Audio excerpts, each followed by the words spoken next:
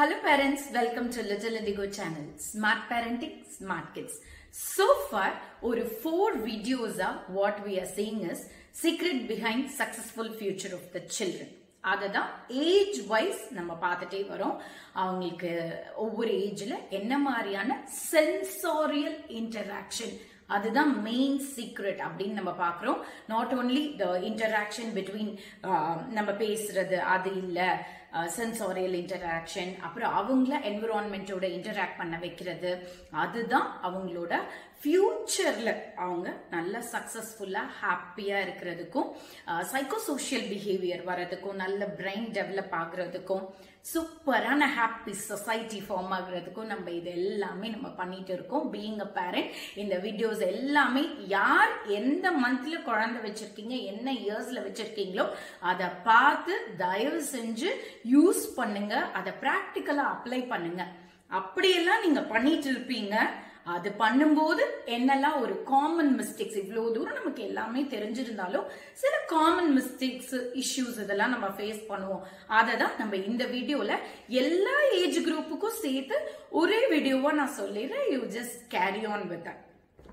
இப்போ நம்ம ஒரு பிலோ 1 year 2 years இந்த மாதிரி குழந்தைங்க இருக்க போகும்போது சென்சாரியல் இன்டராக்ஷன் தான் ரொம்ப இம்பார்ட்டன்டான சீக்ரெட். அதுலயும் பிலோ 3 years அப்படின்னு நம்ம பார்த்திருக்கோம். அப்ப இங்க ஓவர் ஸ்டிமுலேஷனும் இல்லைன்னா அண்டர் ஸ்டிமுலேஷன், இது ரெண்டுமே சென்சாரியலி இருக்கக்கூடாது.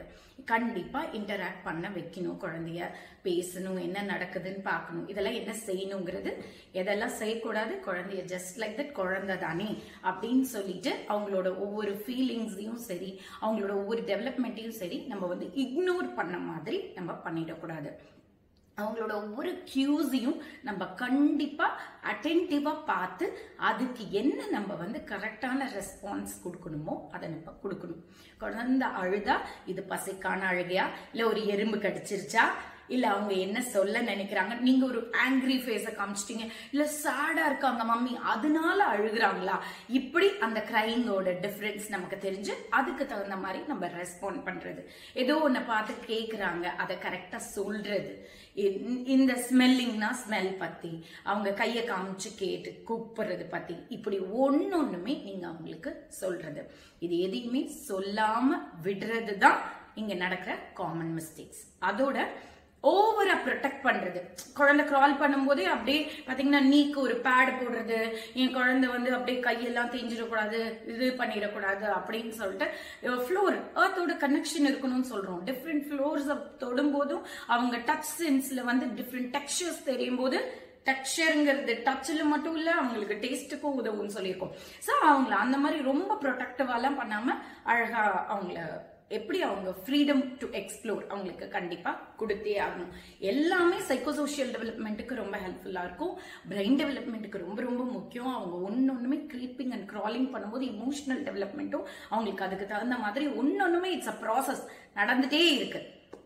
Next consistency. நான் இதெல்லாம் பண்ணும் அப்படின்னு சொல்லிட்டு ஆர்வமா பண்ண ஆரம்பிச்சிடுவீங்க. எஸ் நான் இது பண்ணிட்டு இருக்கேன், இது பண்ணிட்டு இருக்கேன், அது பண்ணிட்டு இருக்கேன் அப்படின்னு சொல்லிட்டு குழந்தைக்கு ஒன்னொன்னுமே விஷனரி இன்புட் கொடுத்துட்டேனா, இன்னைக்கு ஆடிட்டரி இன்புட் கொடுத்துட்டேனா, அந்த மாதிரி எல்லாமே பார்ப்போம். ஆனா அது கன்சிஸ்டன்டா நம்ம பண்ணுவோமா, அந்த எனர்ஜி தான் நமக்கு வேணும். அப்போ உங்களோட எனர்ஜி டவுன் ஆச்சுன்னா மறுபடியும் நம்ம வீடியோ முதல்ல இருந்து பார்த்துட்டே வாங்க. You will gain that energy. How to do thatங்கிறதும் உங்களுக்கு தெரிஞ்சிடும். So consistency is very very important. ஒரு பிஹேவியரை நீங்க ஒரு 4 years 5 years 3 yearsல கரெக்ட் பண்ணணும்னு நினைச்சாலும், டான்ட்ரம் கரெக்ட் பண்ணணும்னு நினைச்சாலும், நீங்க ஒரு செட் பிஹேவியர் வச்சிருப்பீங்க. அதை நீங்க முன்னாடியே குழந்தைகிட்ட this is what I expect அப்படின்னு நீங்க சொல்லிட்டீங்கன்னா அதுவும் நீங்க கன்சிஸ்டன்டா தான் பண்ணணும். மறந்துடாதீங்க, you are the role model. அப்ப நீங்க அதை கன்சிஸ்டன்டா பண்ணும்போதுதான் குழந்தைக்கு அது ஒரு ரொட்டீனாவும், oh this is how I have to behave அப்படிங்கறதும் அவங்களுக்கு தெரியுது. எனி டைம் ஒரு விஷயத்த நீங்க ப்ரீச் பண்ணிட்டீங்க, we are not here to teach the child, guide the child. இந்த ப்ராசஸ்ல அப்படியே அழகா எடுத்துட்டு போடுறது தான். இதை நீ செய், அதை செய்யாத அப்படின்னு சொல்லி அவங்கள சும்மா ஒரு ஆர்டர்ஸ் மட்டும் போட்டுட்டு இல்லாம ஒரு விஷயத்தை நீங்க ப்ரீச் பண்ணிட்டீங்க, ஆனா நீங்க அதை செய்யல. எக்ஸாம்பிள், போன் பார்க்காதன்னு சொல்றோம், சாப்பிடும்போது பண்ணாதீங்க அப்படின்னு நம்ம சொல்றோம்னா, ஆனா நீங்களே வந்து டிவி போட்டுட்டோ இல்ல வேற ஏதோ ஒண்ணு பண்ணிட்டோ நீங்க வந்து சாப்பிட போகும்போது கண்டிப்பா குழந்தை வந்து அதுதான் நீ பாக்குறாங்க. அப்போ அதுலயும் நம்ம ரொம்ப கேர்ஃபுல்லா இருக்கணும். அவங்களுக்கு எவ்வளவுக்கு எவ்வளவு என்விரான்மெண்டல் அவேர்னஸ் கொடுக்கறோமோ அந்த அளவுக்கு நம்மளும் பேரண்டல் அவேர்னஸோட இருக்கணும். நம்ம கரெக்டான விஷயத்த பேசுறோமா, பாசிட்டிவ் அஃபர்மேஷன் எவ்வளவு முக்கியமோ அதே அளவுக்கு முக்கியம் நெகட்டிவா நீங்க பேசிடக்கூடாது. உங்களுக்கு ரொம்ப கோவமா இருக்கு, ஏதோ ரொம்ப அப்செட்டா இருக்கீங்கன்னா அந்த ஃப்ரஸ்ட்ரேஷனை குழந்தை முன்னாடி காட்டாதீங்க. நீங்க ரூம்ல போய் தண்ணி குடிச்சிட்டு காம் யுவர் செல்ஃப், அதுக்கப்புறம் வந்து ரெஸ்பாண்ட் பண்ணுங்க. இப்படி எல்லாம் நீங்க பண்ண போகும்போது மேபி இப்போ husband and wife, nuclear family அந்த மாதிரிலாம் வச்சுக்கலாம். இல்ல தாத்தா பாட்டி அப்படின்னாலும் யாரோ ஒருத்தங்க சைட்ல இருந்து உங்களுக்கு கோஆபரேஷன் கிடைக்காம இருக்கலாம். அதுக்கு என்ன ரொம்ப முக்கியம், இங்க ஃபேமிலி இன்டராக்ஷன், ஃபேமிலி டைம் கொடுத்துருக்கிறோமா, நம்ம கரெக்டா வந்து ஓப்பனா இருக்கோமா, அக்செப்ட் பண்ணிக்கிறோமா. ஏன்னா டாக்டர் வந்து இந்த இதெல்லாம் போட்டு குளிப்பாட்டாதீங்கன்னு ஒரு ஹெர்பல் இதை சொல்லியிருப்பாங்க. பாட்டி தாத்தா வந்து இல்ல இப்படிதான் வழிமுறையா நாங்க பண்ணிட்டு வரோம்னு சொல்லியிருப்பாங்க. அப்கோர்ஸ் எஸ், ரெண்டையுமே நம்ம எடுத்து வச்சுப்போம். பட் இது பண்ணா அந்த குழந்தைக்கு அது கரெக்டா இருக்கு இல்ல, அப்ப நமக்கு இங்க மியூச்சுவலா என்ன வருது, நம்ம குழந்தைய கொண்டு வரணும் அப்படிங்கறது தான் இங்க மியூச்சுவல் அண்டர்ஸ்டாண்டிங். இப்ப ஒரு ப்ராப்ளம்னா ரெண்டு பேர் உட்காந்து பேசுவோம், அதுல மியூச்சுவலா என்ன பெனிஃபிட் அப்படின்னு தானே பார்ப்போம். Win win situation. அதே மாதிரிதான் இப்ப உங்க ஹஸ்பண்ட் அண்ட் ஒய்ஃப்குள்ள ஏதோ ப்ராப்ளம் இருக்கா, இல்ல ஒய்ஃப் கோஆபரேட் பண்ணலையா, ஹஸ்பண்ட் கோஆபரேட் பண்ணலையா, பட் ரெண்டு பேருமே ப்ளீஸ் ப்ளீஸ் பி ஓப்பன். ஏன்னா இங்க நம்மளோட மியூச்சுவல் கன்சர்ன் யாரு, நம்மளோட குழந்தை தான், அவங்களோட ஃபியூச்சர் தான். அவங்களோட ஃபியூச்சர் மட்டும் இல்ல, இந்த மாதிரி அழகா கம்பேஷனேட்டா சூப்பர் ஹாப்பி சைல்ட் ஒரு சொசைட்டியே நம்ம ஃபார்ம் பண்ணிட்டு இருக்கோம்ல, இந்த மாதிரி உருவானா எவ்வளவு நல்லா இருக்கும். இப்ப நம்ம ஃபேஸ் பண்ற இந்த ப்ராப்ளம்ஸ் எதுவுமே அவங்க ஃபேஸ் பண்ண மாட்டாங்க தானே, அப்படியே வந்தாலும் அதை அழகா ஓவர் கம் பண்ணுவாங்க தானே. அதுக்கு தான் நம்ம இதை வந்து ஸ்டெப் எடுத்து வச்சிருக்கோம். அதனால நீங்க எடுத்து வைக்கிற ஒவ்வொரு ஸ்டெப்லயும் ஃபர்ஸ்ட் உங்களுக்கு கிளாரிட்டி வேணும், உங்களுக்கு அது மேல ஒரு கான்பிடன்ஸ் வேணும். உங்களுக்கு கான்பிடென்ட் இல்லாத ஒரு விஷயத்த நீங்க இன்னொருத்தவங்களுக்கு சொல்லி எப்படி புரிய வைக்க முடியும், இல்ல நீங்க அவங்க சொல்றதை எப்படி நீங்க ஏத்துக்க முடியும், ரெண்டுமே நடக்காது. அதனால நீங்க அதை கரெக்டா ஃபர்ஸ்ட் ஆர் யூ கிளியர் அப்படிங்கறதுல பீயிங் அ பேரண்ட் அதை வச்சுக்கோங்க. ஓவர் ஸ்டிமுலேஷனா இருக்கக்கூடாது, அண்டர் ஸ்டிமுலேஷன் இருக்கக்கூடாது, ஓவர் ப்ரொடெக்டிங் இருக்கக்கூடாது. Then what you preach you have to be like that, being a role model, அதுவும் நம்ம பார்த்துட்டோம். அப்புறம் ரொம்ப கன்சிஸ்டன்டா இருக்கணும், that is very very important. இதெல்லாம் தான் காமன் மிஸ்டேக்ஸ். பட் ஒவ்வொரு ஆக்டிவிட்டிக்கும் இன்னெல்லாம் மிஸ்டேக் நடக்கும் அப்படின்லாம் நான் சொல்ல, எல்லா ஏஜ் குரூப்புக்குமே உண்டான ஒரு விஷயத்தை தான் நம்ம இப்ப பாக்குறோம். இப்ப கார்னர்ல ஒரு அடமெண்ட் பிஹேவியர் இருக்கு, கார்னர்ல உட்காந்து வைக்கிறீங்க, இல்ல வேற ஏதோ ஒரு டிசிப்ளினரி ஆக்ஷன் நீங்க எடுக்கிறீங்க அப்படின்னா அதுலயும் கன்சிஸ்டன்சி இருக்கணும்.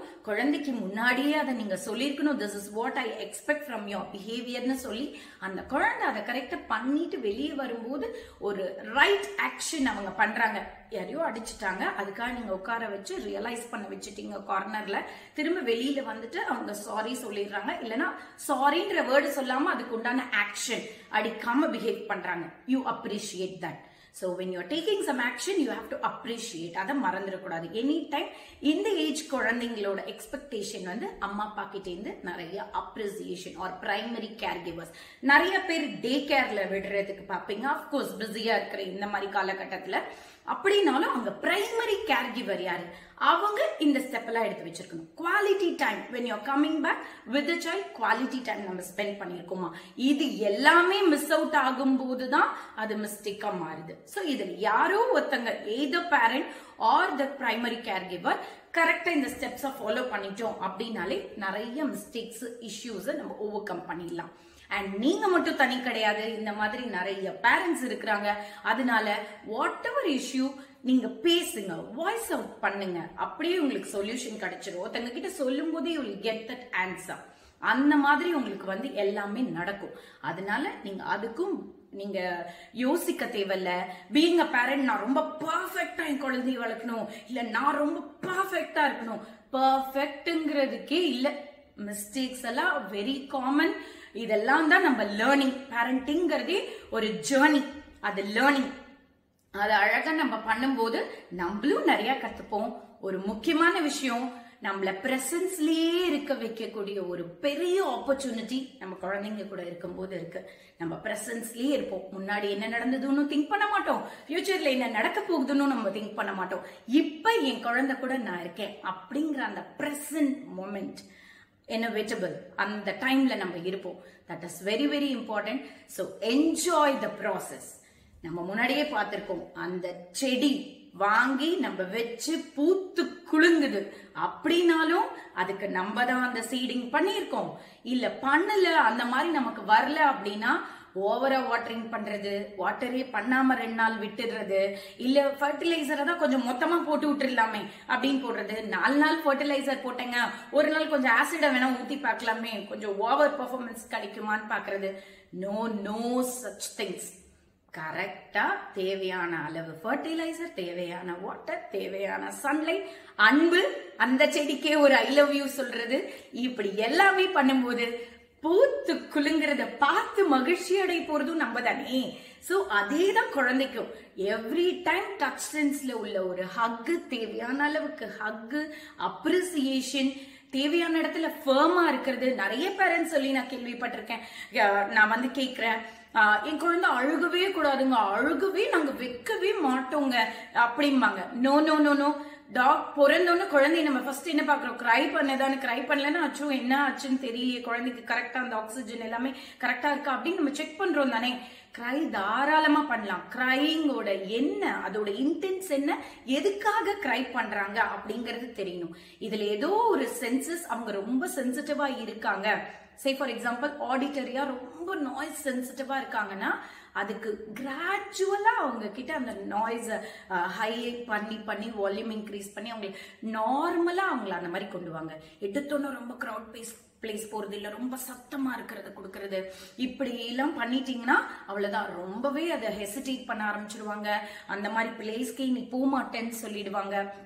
ரொம்ப ஒரு மாதிரி ரொம்ப ஒரு கண்ட்ரோல்டா ஆக ஆரம்பிச்சிருவாங்க. இதெல்லாம் எனக்கு வேண்டாம், இப்படி இருந்தா அப்படிதான் நடக்குமோ அப்படிங்கிற மாதிரி ஒரு சின்ன சின்ன விஷயமும் அவங்க பார்த்து ஃபியர் ஆனாலும் சரி, இல்ல நீங்க அதை பார்த்து ஃபியர் ஆனாலும் சரி, ரெண்டுமே வந்து நீங்க கரெக்டான அப்ரோச் பண்ணீங்கன்னா அவங்களுக்கு வந்து அந்த ஃபியர்ல இருந்து அவங்க ஈஸியா வெளியில வந்துட முடியும். இது ஒண்ணுமே இல்ல தங்கம், ஒண்ணும் இல்ல. நம்ம பீக்கபு விளையாடணும்னு சொல்லியிருக்கோம், அது ஒரு அணி விளையாடுனா பார்த்தோன்னு பயப்படுவாங்க. தங்க இது ஒண்ணும் இல்ல, பாருங்க தொட்டு பாருங்க, இது இப்படிதான் சாஃப்டா இருக்கு பாருங்க, அம்மா தொடுறேன் பாருங்க, இது கடிக்காது பாருங்க அப்படின்லாம் சொல்ல போகும்போது S okay this is not a big deal. ஏன்னா நம்மளோட கோல் அந்த இடத்துல பீக்கபு விளையாடுறது ஒரு பக்கம், இன்னொரு பக்கம் ஆப்ஜெக்ட் பெர்மனன்ஸ்க்காக தான் அதை பண்ணிட்டு இருக்கிறோம்.